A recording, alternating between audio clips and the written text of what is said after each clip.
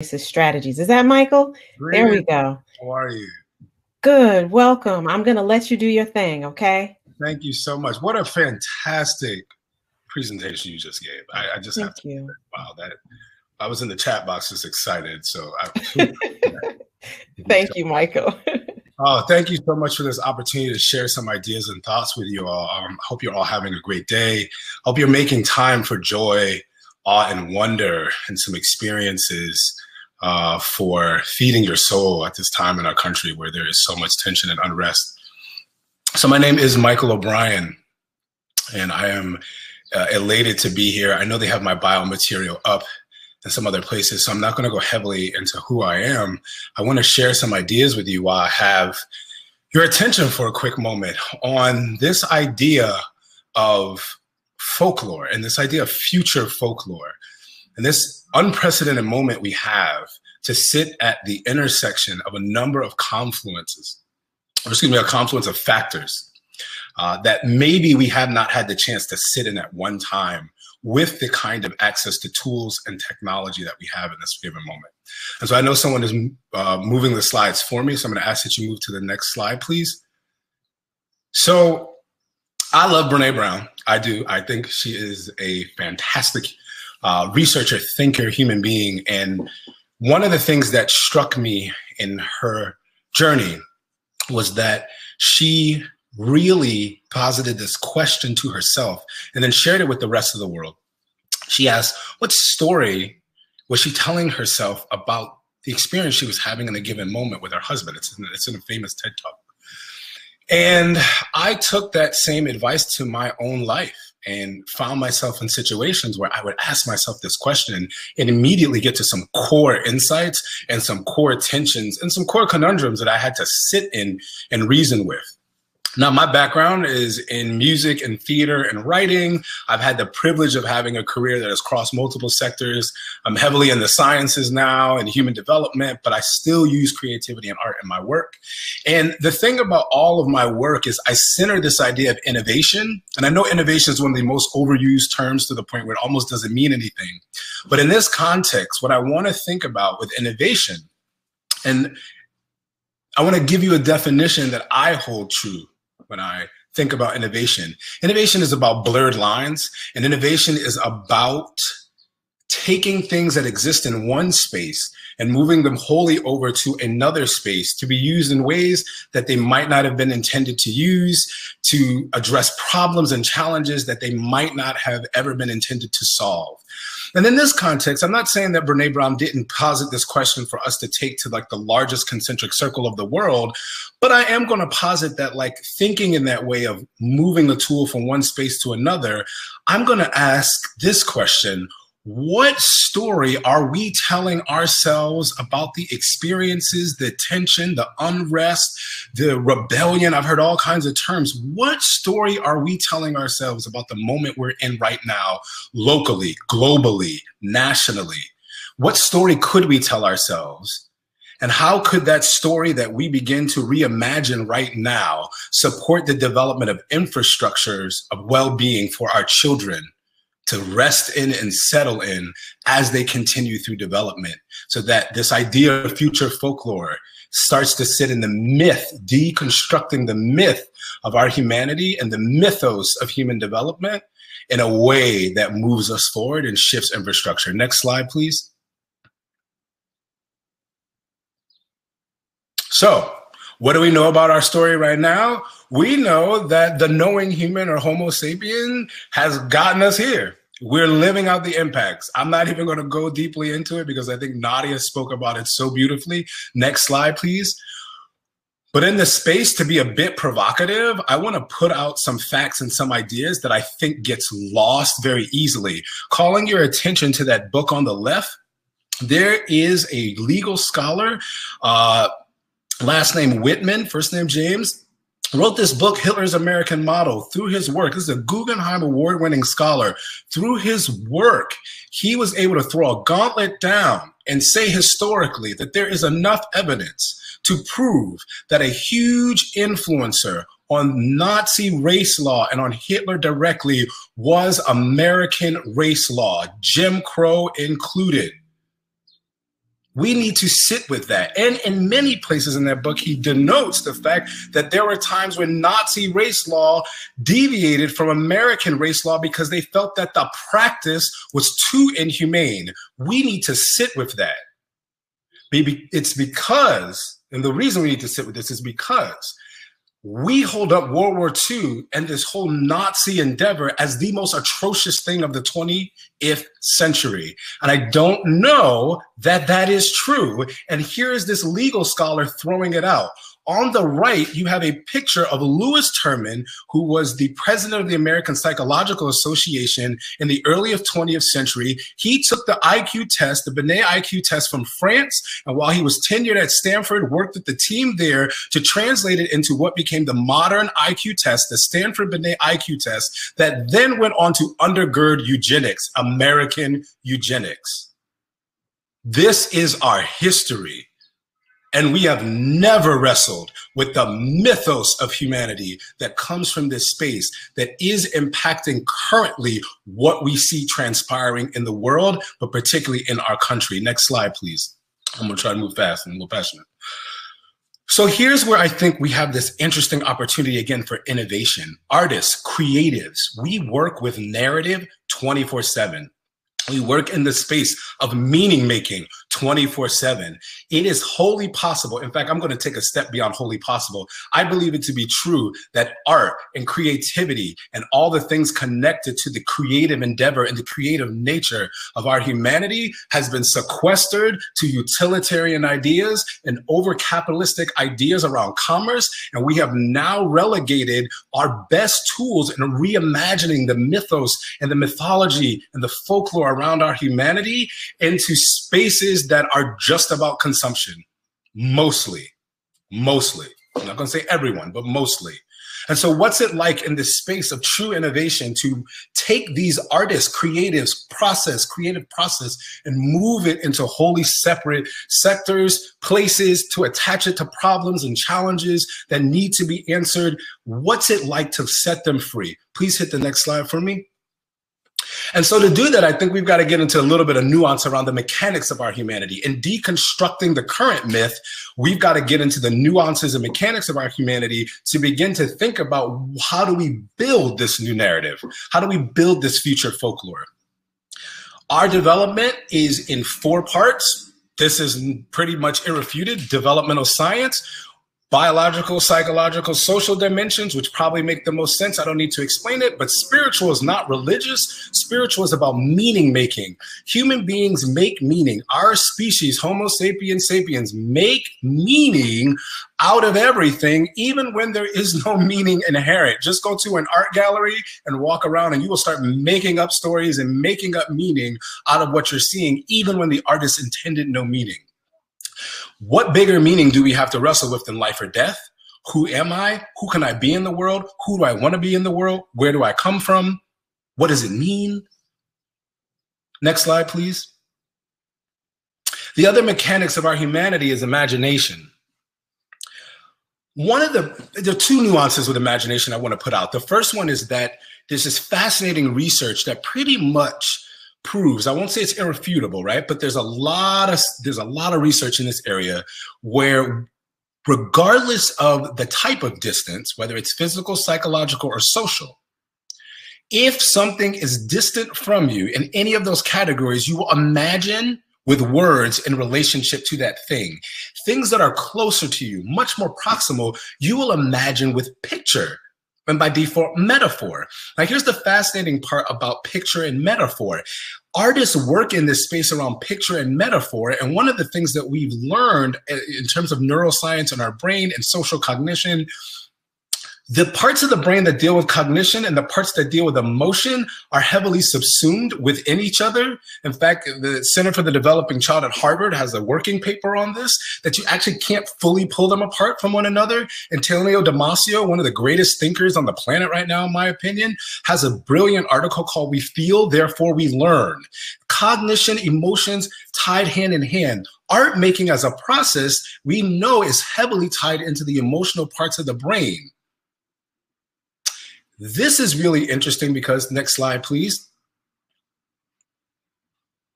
Symbols.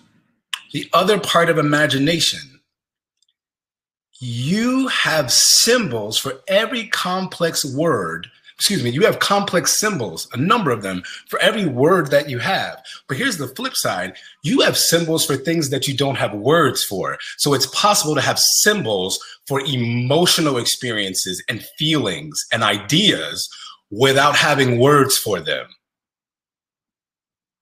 And I think we have to sit in that. And again, I go back to artists and art making. The art making process, regardless of its capitalistic, endpoint, the process of making the art is completely subsumed in the emotional parts of the brain as much as it's subsumed in the cognitive parts of the brain because they're shared. And with imagination, as a construct of our humanity, what starts to matter is how distant or close are you to the person, people, things, or story that you're trying to engage with. Next slide, please.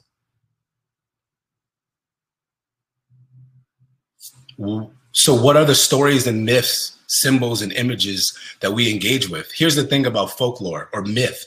These are tools, artistic tools from our history that are about frameworks for shared meaning. If I had time, I'd give you an entire anthropological dig on why art making was a part of a larger cultural process in our human history and was a part of indoctrinating the young into the social constructs of the group. It was about teaching the history of the group, ways of teaching, ideas around healthy masculinity in the group. We've lost that, but we've not lost the use of myth. Things like welfare queens, things like food stamp presidents, things like anchor babies. These are myths that are anchoring how we navigate and maneuver through the world, and even think about who's deserving of citizenship, who's deserving of humanity, who's deserving of innocence, who's deserving of support. Next slide, please. And so here's where we have this interesting opportunity. Empathy is an opportunity. There are a number of definitions for empathy based on who's the researcher and what the constructs and constraints are. But what I'm going to submit to you is that empathy works best, empathy connected to activity, not just resonant emotional feeling, works best when it starts as a selfish endeavor first. And what I mean by that is, you will never be able to understand the experience of someone who's had cancer unless you have cancer. And to assume that you can know that experience actually minimizes that person's experience, it minimizes their narrative, it diminishes their personhood and robs them of their humanity. You will never know what it's like to have cancer unless you have cancer. I will never know what it's like to be a woman unless I was a woman. You will never know what it's like to be Black unless you're Black. And I will never know what it's like to be a migrant unless I'm a migrant. These are just the truths of our experience. But to the selfish point, if we lose the attachment to the understanding the social factor, race, identity, point of origin, medical designation, if you lose that and begin to sit in an understanding of emotional experience. So for example, I might not be a woman and know what it's like to walk in a world where it's culturally appropriate, though it's completely inappropriate, to talk about a woman's body just however you want, right? On the flip side, I know what it's like to feel powerless. I know what it's like to feel helpless. Next slide, please.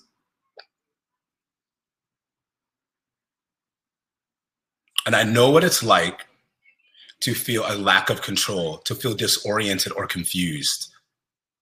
So I might not understand the social factor, but as a starting place, I can locate on the inside of myself using my imagination of my own experiences and calling on my own memory, recreate for myself those emotional experiences, and then ask myself a key question. I don't understand the social factor that might be producing this emotional experience in another person, but I know what this emotional experience felt like for me. And because I don't know that social factor, I can't even imagine how this emotional experience might be magnified times 10 for that other person. Therefore, how can I show up as a better listener? How can I show up with resources before that person even has to ask me for resources, build trust, and then ask them for resources, but not show up empty-handed to the table? How can I be a better ally, accomplice, comrade? I do not need to get lost in trying to figure out what it's like to be something I will never know unless I have that direct point of experience. But I can start first locating this emotion on the inside and using that as a bridge. I call these empathic bridges through emotional experience to get to a place of truly inspired, motivated, empathic resonance and activity with another on behalf of our humankind. Next slide, please. Ooh, I'm all riled up. I'm about done. So getting to the end of this whole thing, right? These are my takeaways for you. We've got to release artists to begin to help us do this work of reimagining our humanity, starting with process that allows us to sit in our emotional experience to close the distance gaps. That's the whole point here with the science around our imagination. If I can get you to imagine with me about myself, yourself, others through pictures, there's an emotionally visceral response there that words will not have. People are not words. People are not line items in a budget. People are nuanced and complex, and they have histories. Our nation has histories. Our nation has tension and chaos that we have got to make sense of. And in the space of complexity theory, it is narrative that does the sense making amongst all these varying factors and social influencers and things that you have to put into a pot and kind of figure out what is the meal here and what are we serving. So the first thing I need you to do is find an emotion inside yourself as a touch point to understand another person's emotional experiences with the nuance of understanding that it's still falling short of what that person is really experiencing in that moment. The second thing that we need, we have to invest in our shared humanity and our shared future. We have to invest time, money, and other precious resources in a reconciliation and healing process that ensures that all of us are on the path to manifesting our full human potential, point blank. We cannot afford not to any longer. I am terrified that in Philadelphia that we will find bullets in children. I'm just going to be 100% honest. The military, National Guard are patrolling neighborhoods. We have tear gas children who are part of protests, peaceful protests. That is not the future folklore that I want my young people and my children to sit on 20 years from now. We have an opportunity to do something different, but we have to put the investments in. I'm going to end with this a quick example. Shell as a company does projections for their financial health into the future, sometimes 30 years out, using this mix of narrative folks, creatives, economists, etc. And they do it through story-based work. They build scenarios, make sense of it, then release the projections. People have, from that world, gone over to South Africa to help design the transition out of apartheid. The narrative folks, the creatives went. We have that opportunity here, not without investment in time and resources. Thank you so much. I appreciate you all. Thank you, Nadia. Thank you so much, Michael. You have time for a few questions? Sure thing. Oh, that was wonderful. And I think much more eloquently stated in many ways around narrative than what I shared before. So I'm glad I was able to till the ground for you. That's what I was saying. And you did a fantastic job.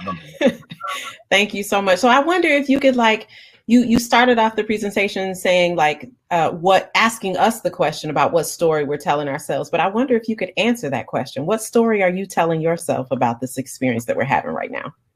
Well, I also just want to say thank you, everybody in the chat. I appreciate everything you're saying. The story that I'm telling myself right now it's multi-layered, right? There are a couple of stories colliding. The first is that we cannot rush to solutions before we have adequately framed the problem, right? As a consultant, most of my work is incubating other people's problems to do this activity I call putting the corners on the puzzle, so we can figure out what exactly we're looking at to then iterate solutions. But we're running at solutions without investing in putting the corners on the puzzle. That terrifies me, it scares me, but I know there are people that want to figure it out. And that's the second part of the story I'm telling myself. I might feel like there aren't people because we're kind of disconnected from one another who really want to do this type of investigation and investment, but they are there, and it's my job to find them and connect. And I'm working to do that. Yeah. So, you know, I've been having this conversation about this very conversation about people moving quickly to solutions. Mm-hmm. And what I find is that it's wrapped, particularly for those good intentioned white folks who are trying to be part of the solution and not part of the problem and want to be allies in this work. It's to get rid of the guilt and the shame. And I find that the guilt and shame is developmental, right? Mm-hmm. And that if you don't sit with it and work through it, similar to the pain that we experience in death or the loss of, you know, a transition in life. And we don't like to sit through that, but I actually think it's developmental. And on the other side, you have this way of being able to relate. And I think it connects to what you were talking about in terms of starting with empathy. So particularly, you know, if white folks turn too quickly to solutions, they miss out on the bridge that you were speaking about. Right. And so I wonder, and I've been seeing that I've been just thinking about like the 20 children in Connecticut who lost their lives and how much I cried for them. And this opportunity where we have these tears related to, you know, all of these deaths in our community, and how we create the bridge to be better listeners, or how we enlist those folks to sit with that pain just so that they can empathize. How do you see helping white allies in particular being able to do that? Yeah, so a couple of thoughts in this area. I think that's a fantastic question. And this goes back to that piece around the science of imagination, right? And if I had time, I would dig into all that nuance. But when things are distant from you, you can reason with them with words. Yeah. Words are abstract. The linguistic parts of our brain, in terms of like writing and literacy in this overly literate format as we know it, it's that's a later construct for us than picture, right? That's were pictographic, right? And doing demonstrative things with narrative and storytelling for meaning and building groups. In fact, there's a lot of research from the like evolutionary psych and evolutionary biology and anthropology that talks about storytelling being the thing that helped us form groups and music making being the things that helped us form groups. What I would position the white people with a real serious question: are we a part of your group?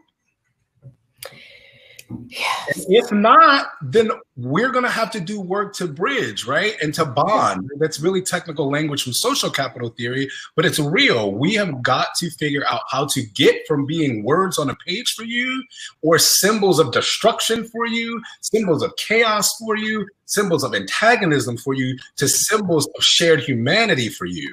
And I do think artists, artistic process, there are ways to take those tools that we have and situate people in experiences with one another, where, again, using the empathy bridge building framework, if you can identify with me through an common experience around emotional experience around powerlessness, this is me surmising, and I want to do research on this, I think we might begin to shift the distance psychologically and socially, because now you're not an other, now we have some points of identity. When we see this happen with policy, the moment folks on the GOP side had their children come out and be like, I am gay, I am bi, I am X, all of a sudden the political will started to shift, because no longer was the LGBTQ person somebody over there that you can reason with in terms of words and line items. It was now your daughter. It was now your son, your uncle, your nephew, whatever. And it shifted the whole way that empathy operationalized itself. So again, I have thoughts on designing those kinds of experiences and projects that I'm working on in Philly that are doing that around like employers and community members and funders, et cetera.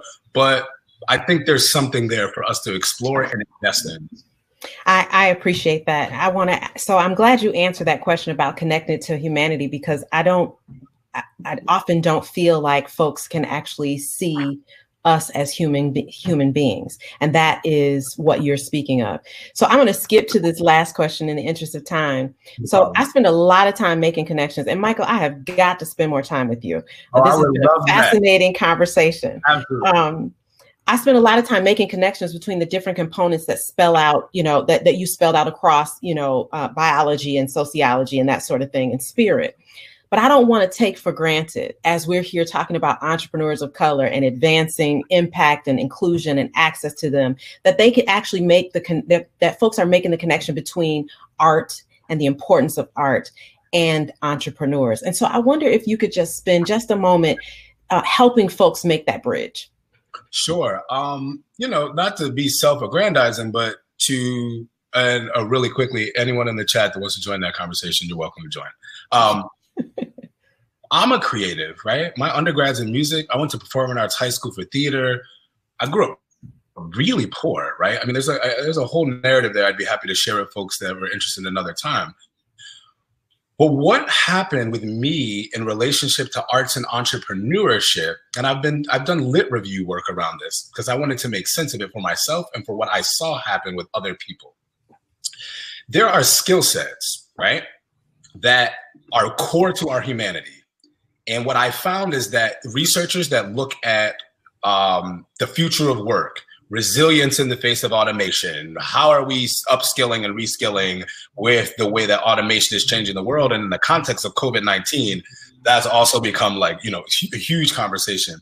Interesting list of skills there that we traditionally consider soft skills: emotional intelligence, social intelligence, blah, blah, blah, creativity, all kinds of things, right? Conflict resolution. These are skills that the artist is developing hand over foot over and over and over again. People ask me all the time, where'd you learn your organizational psychology stuff? I said theater first, then I went and got the book knowledge. But theater is all about ensemble work. It's about listening. It's about problem solving. It's about collaboration with your director. Right. All that being said, there's a second list of skills that I found that mirror that list of skills around resilience in the face of automation. And that second list of skills came from organizational psychologists who were studying, and folks from schools of management who were studying what they call leadership domains and character traits of successful CEOs and entrepreneurs. Literally the same list, right? And I looked at that and was like, well, this is fascinating because this is about upskilling, reskilling, upward mobility within an org, right? Because the idea is you want to be a business owner or be in leadership. But here are the skill sets that people say are worth it. Last list I found: positive psychology and other folks in the space of mental health and well-being did 50 years of lit review style research, and found that there was a list of what they call character virtues and skill sets that buffered the deterioration of one's mental health, or psychopathology, right? Mm-hmm. Same list. So whether we're talking about resilience in the face of automation as it relates to workforce development and economic development, inclusive economic development at that, equitable economic development at that, whether we're talking about upward mobility, reskilling, upskilling, entrepreneurship supports, or someone buffering the impacts of trauma and their own mental health in the face of chronic stress and adversity, talking about the same index of human skill that only I know art builds the way that it does. And there's enough proof to say that sports is a close second, but there's something that art does that is verifiable, right? Even down to measuring cortisol levels and stress levels in the body. People who hated making art still had the cortisol levels in their bodies ridden, right? So this is where I think we need to be investing, interrogating and research, pulling apart and looking at that nexus of stuff and going, what can we learn about our humanity from a shared perspective? And then how do we take what we're learning and apply it to the spots that are hurting the most to make sure that people have equitable access to skill development? And again, artists and creatives are one part of that process. Yes. Yes. Michael O'Brien, thank you so much for your time, your energy, your investment in this conversation. I look forward to the next. Yeah. And now let's welcome to the stage Cynthia Mueller.